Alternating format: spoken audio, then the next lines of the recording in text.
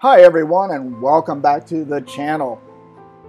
Today's video I want to talk about my personal 2022 investment strategy, mainly with crypto. I'm not going to talk about equities and retirement stuff I have in other accounts.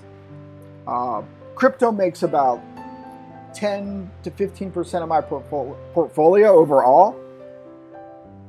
The rest I have retirement plans, index funds, dividend reinvestment funds, stuff like that, dividend stocks, all that good stuff that keep giving me dividends every quarter, every month, and get reinvested. But in this video, just want to talk about crypto. So what do I have as we look today, January 7th, Friday, 2022? We have a sea of red. The sea of red continues. Everyone said the bottom would be about 49.50, and this lesson should be for everybody that watches, anyone on YouTube, gets any information from the internet. Do not believe what anyone says. Do your own research. You're taking the risk. It's your money. Do your own research. A lot of the guys on these YouTube channels I watch, I kind of get a kick out of, because they'll say, this is the trend line analysis, and they bring up their trading view charts, and they have all their little notations and lines and crap. It's so silly, and they go, in the end, they're all predicting 100K Bitcoin. And then they're going, well, it could go down. Well, it could go sideways. Well, it could go up. And the best one is, it could go backwards. What does that mean? It's like these guys don't know, and you know the channels that have millions of views, subscribers, and lots of viewers. It's, if you really sit down and listen to what they're saying, they're not saying anything. And the lesson there, you have a brain, you have cognitive thinking skills. Use your spidey sense. Don't listen to these guys. Don't act on them. If they say something of interest, go research it. Say, no. I watched one guy today who has 1 million subs, and he was talking about DeFi. I don't know anything about DeFi. He's getting all this interest on his, oh God, I forgot what it was. The one stable coin, USDT. I didn't know anything about it, but I can see how people follow his lead. People want to be led. People want to be told what to do. I went and checked it out and went, yeah, okay, whatever. I'm getting the same stuff, the same rewards with BlockFi and Voyager. So again, my whole point with these videos is do the research. This is for entertainment. Do not listen to anybody on the internet. I can't stress that enough. I mean, all joking aside, you just can't. Don't fall for it, because most of the time these videos are late to the market, and these people already made their trades, or the market's changed, and by the time you react, you're gonna react and buy or sell, and you're gonna be left holding the bag. Sometimes the best investment advice, or the best strategy, is to push your keyboard forward, stand up, and go outside for a walk. Don't touch anything, and just take a walk. Ignore it for a week, and just don't react. Sometimes not touching your portfolio is the best thing you could do. And from my personal experience, yes, because I've often sold, and then the next day or two, the thing doubles in price. Give me a break, right? So now I just hold until I can't hold anymore, right? And most times I just keep holding. I mean, I'm sure you can do quick trades, and I just don't want to deal with that. I just want to buy and hold because I believe in this stuff. So, having said that, what is my strategy as we all look together in this beautiful sea of red? I think we're going to drop below 40.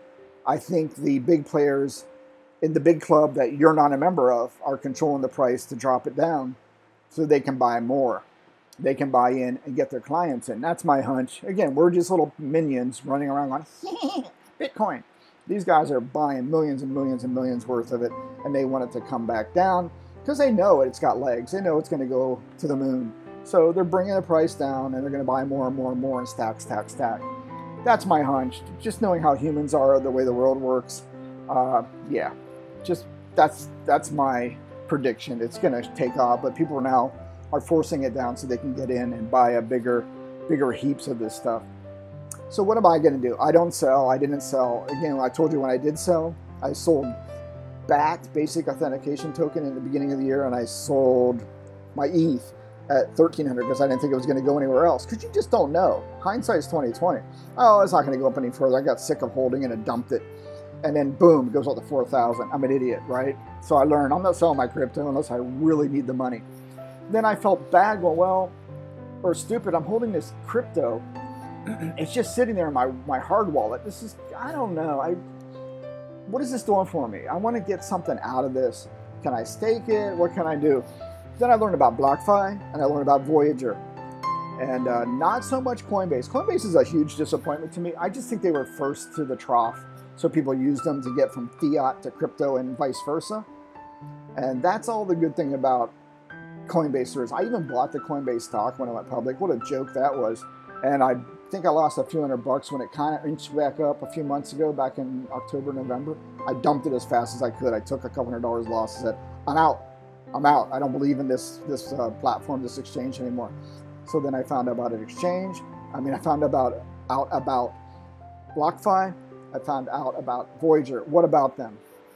Both started to pay interest on the crypto held on their exchanges, on their sites. And I said, oh, this is interesting. And meanwhile, I have money in a money market making 0%. It's like a lot of money going. I'm losing money sitting here because the new government in charge is destroying the country, and the inflation's going through the roof, and they're fudging the numbers, and you just don't know what to believe anymore. So money in fiat right now, you're losing money every second. I said, I need to do something about this. So with Voyager and BlockFi, so with Voyager mainly, I put it into USDC stablecoin, and moved it over there. And let me see what's going on with that. Let's see if I go. I have the app on my phone, and there's a BlockFi app. BlockFi also has a desktop app. Yeah, so I moved fiat over to Voyager into USDC coin, a stable coin. And that is giving me, let me see here. I'm trying to make sure I get the percentages right for you guys. I am getting paid 9% plus a booster because I own the Voyager token. They give me a 0.5% booster. So my money now in USDC stablecoin is getting 9.5%. Compare that to the money market where I was getting 0.0000000%. It's a win. So my strategy has been for 2021 is to hold. After I sold and stuff went up, I got so mad at myself for selling. I said, that's it. I got to get smarter here and think and be patient. So I moved a lot of money over to Voyager and BlockFi, and just to get that 9.5% on my USDC. Also, I moved my Bitcoin over, my Litecoin, my BAT. I kind of split it between the two. Then BlockFi came out and says, well, if you have this much Bitcoin over this amount, we're not going to pay you that nice interest rate every month. I said, what? So I said, all right, I didn't like the looks of that. I pulled most of the coin out of Bitcoin, out of BlockFi, and I moved it to Voyager. So Voyager's been solid. They've been a performer. I've been getting rewards every month, interest plus the bonus. Pretty decent amount each month. And what I do, I roll it back in. It compounds it. I get paid out in Bitcoin for Bitcoin, Litecoin for Litecoin, Litecoin, Ethereum, BAT, Voyager, and that reward each month I use and I buy more of the same. So it just compounds. Compounding is the secret of life, right? So BlockFi, what I did as well, I was purchasing stuff for my business, so I got their BlockFi crypto Visa card. Basically what that is, as you buy, you get 1.5 or 2%, I think 1. I can't remember what it was, 1.5% rewards, but it gets paid out in Bitcoin. I said, okay, why not? The more Bitcoin, the better. I want to start stacking Satoshis, baby. I want to stack. I want to get more than I have now. I said, all right, let's do that. So I have that in BlockFi. I still have a couple bucks in Coinbase, which is a joke. They don't pay you anything. It's just sitting there wasting away. I have some stuff in the Coinbase wallet. The problem is there to move that crap back and forth. If it's on the Ethereum network, I don't have enough to cover the freaking transfer back and forth. So it's just sitting there. It's like, what do I do? I see the point of Ethereum. I get it. You can make money, but to move Ethereum back and forth is a freaking joke, and it's a turnoff. I can't move stuff. I don't want to put more ETH in just to move my stuff from my wallet to another wallet. It's just very annoying. It's very frustrating. And I think, again, like I always say, the normies that are getting into crypto are going to be turned off by that. And say, wait, I have $100 of this Ethereum token in this wallet. It's going to cost me 90 Ethereum, US dollars, whatever, to get it moved to my other wallet. Forget this crap. That's, I know, prove me wrong, right? And in mining's the same way. When you move it out of ethermine.org, you set your gas level, and I set it at the lowest, and it never moved for like 2 months. Then I inched it up to maybe 50, and I finally dropped, and I was able to get my money out and get it into my wallet and start earning interest. So what is my strategy? To hold. I don't sell. I would like to start selling if the prices were higher and pay off some of this equipment. But right now, it's just going to be a hold, and we're down at 41.7 right now if you look at the screen. And I'm just going to hold. And with my BlockFi, here is BlockFi. Go check it out, BlockFi.com. You can get their Visa card, credit cards right here. I recommend that. 1.5% back in Bitcoin on every purchase with the BlockFi rewards. I am an affiliate. I'll put a link below. You get a treat. I get a treat when you sign up and get the card or make a deposit or buy something. You can read about it. We all win. They set it up pretty nice. No annual fee also on the Visa card, and I get paid in Bitcoin every month on rewards. So I was buying a lot of equipment with my crypto equipment with this card and getting rewards in Bitcoin back, or my GPU purchases, and all the stuff I use to mine. Pretty cool. All right, let's go over here. So that's BlockFi. I recommend looking into it. Check it out and diversify. I always put it across multiple things. Don't put it all in one basket. So just having said that, let's go over to Voyager. Where is Voyager? Voyager. So Voyager is sweet. I think it's a hidden gem that I learned about, and like I said, they have a great reward system, and they now have just started with a debit card. I don't like debit cards. I just stay away from debit cards for a reason. Here's the earn program. You can earn up to 12%. It's a sweet deal. If you own their Voyager token, at least 500, you get a thing called a booster, which is 0.5% on top of their basic interest rewards. Here's the rewards. Let's see what it says here. Just go to their site. It's rewards.investvoyager.com. I think the main site is investvoyager.com. Make sure you're going to the right site, investvoyager.com. Let's go back to the rewards. If I knew how to click. Here we go, earn program. And this is what I am in. You can see some of the interest I get. So I get 4.75% on my Bitcoin. I get 3% on my Litecoin, 4.25% on the Ethereum I mine, because I cash out of the pool and I put my Ethereum and my Bitcoin into wallets, either BlockFi or Voyager, and then I get 4.25%. And but remember, since I own the Voyager token, I get that booster, 0.5%.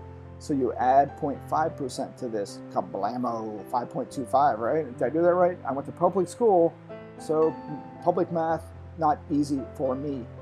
So Litecoin, I get every month. I don't have Dogecoin on this app, so I don't get any there. Let's see, what else do I have? BAT, I have BAT. I get 1% of my BAT. And there's the minimum over here on the right column. You need to make sure you get those rewards each month. And here's the December, and they will fluctuate, but not as bad as BlockFi's did. BlockFi limited the amount of percentage you get based on the quantity you have. The more you had, the less you got. I said, screw that, I'm out. I'm going to Voyager. I leave my credit card.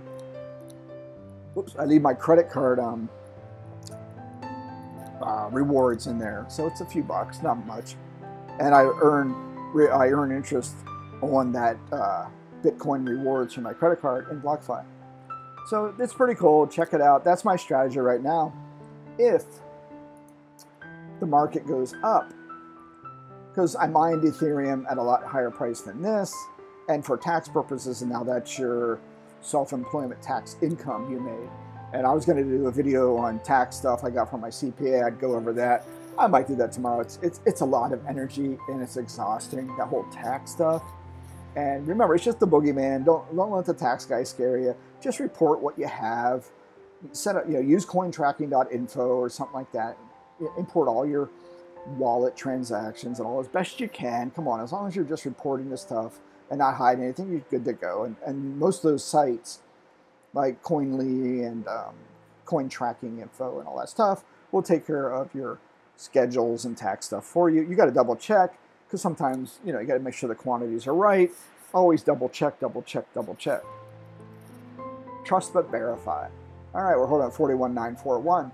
So the strategy for my crypto is to keep mining Ethereum right now, and I'm mining CPU mining. I'm back to Raptorium because the price is going up. Let's go back to that. Here's Raptorium. Yeah, the price went up, so I said, let me jump back on that bandwagon for a minute, because I was on Avion, which was Ravencoin Lite, and the thing tanked. I'm like, what is going on here? That's not a good sign. I didn't like what was going on. I don't know. I did get a good warm fuzzy about the Ravencoin Lite, so I hopped off that. And I was also on Monero Ocean, and I did kind of like that. I don't know if that's it. Is that it? No, that's 2 miners. So here are 2 miners. I got off NiceHash. That's it. I got off NiceHash. This is GPU mining. I have my 2 laptops, and I said I'm going to put these on 2 miners to see how it does. I pulled them off NiceHash because I thought that NiceHash got rid of the free transfer from the NiceHash wallet, Bitcoin, to Coinbase. That's gone. I said, all right, I'm out. I don't care. I want free. I like free. I said, let me just go try 2 miners, because like right here, Ethereum miners could now get payouts in Bitcoin and Nano with no fees and no delays. I said, that's me, no fees. My middle name is No Fees Jim, right? I don't know what that means. But I said, let me try this. I'll make a couple bucks. Look, I'm up to 23 bucks. Woohoo! But 23 bucks is 23 bucks, right? And I'm mining about, 63 mega hash. So it's mining ETH hash, but I'm going to get paid out in Bitcoin without paying that horrible, horrible ETH gas fee. So that's one of my strategies. So still mining ETH hash until I can't mine it anymore, and stacking ETH and Bitcoin. So here I'm getting Bitcoin, and on Ethermine I'm obviously getting Ethereum, and paying that out to my wallet, and then getting interest on it. So strategy being, I'm just going to ride this little storm out. I do have some fiat. I may buy in each week, dollar cost averaging, which I am doing in small amounts, but I just may plop a little more down because I feel we are at a major dip. And if you want to win in life, you buy when everyone else is afraid. When there's fear in the streets, you start buying because everyone else is selling or freaking out. So I don't know. That's my thought process. If this goes back up, if Ethereum goes back up above 4 or even gets to 5, I will maybe start taking profits to help. Will I? I hate short-term capital gains. I don't know. We'll see how it goes. Maybe you just hold it for a year, get over that long-term mark, so you're paying less in gains than you would for short-term. So, depending on if you need the money or not, that's the question. And right now I don't, so I think I might just let it ride. Strategy is long-term, hold everything, and keep stacking coins as best I can on the resources I have. The CPU mining, I'm kind of all over the place. I'm stacking Raptorium, and I don't think I have it. I don't know how the wallet up. Crap, I was going to show you the wallet. Here it is. So I'm mining on 011 data pool. The only bad thing I don't like about this, I mean, sure, it's not as slick as Flock Pool, but I still can't figure out how to set my minimum payout. I don't want to get 50 payments a day at 20 RTMs. I just want to get one a week. Because again, just for transactions and tracking, getting all these transactions is very annoying. Even though I can upload them to cointracking.info, it's just, again, it's a lot of transactions to manage. I would just like to, set it high, like on Flockpool, till they give me 1,000, and then I just get it at 1,000 RTM and every week or whatever I make. So that's my only complaint with 011 data, but otherwise things are okay. Let's go back over here. Avion, Raptorium. So as this is going on with Raptorium, I want to find out what other coins I can mine, because I'm going to have 4 full Ryzen 9 3900s. I got a refurbished one from Amazon. I did a video on that. Be careful of that if it's renewed, because it's going to be missing parts. And worse, it was installed on a motherboard because the thermal paste had been wiped off and there's some marks on it and everything. And a few pins were bent on the actual CPU, so I straightened those out. But now I have to wait for the thermal paste and add 12, 13 bucks to the cost of the renewed thing. I'm thinking, just buy new from now on. The cost difference wasn't worth the juice, wasn't worth the squeeze, right? So lesson learned there. What else is going on? There's a lot of news out there. There's my stuff. There's my wallet if you want to send me some Ethereum. I got 6 workers running. I'm holding about, sometimes it goes up to 1 gigahash. I moved those 2 laptops over to 2 miners. So if I move those back to Ethermine, I'd be at 1 gigahash, which is a sweet number. Ideally, I'd like to get to 2 gigahash, but I think I want to hold right now and see where it goes. All right, that is all I got. Thanks for watching. And let me know what you guys think, what your strategy is, and I'll talk to you later.